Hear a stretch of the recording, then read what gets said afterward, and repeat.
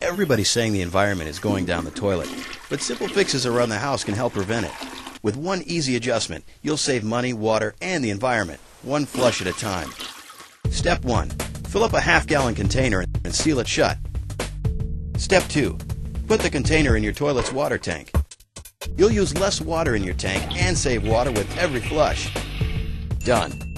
In 1 minute, you just saved 16% on your water bill and 7,500 gallons per year.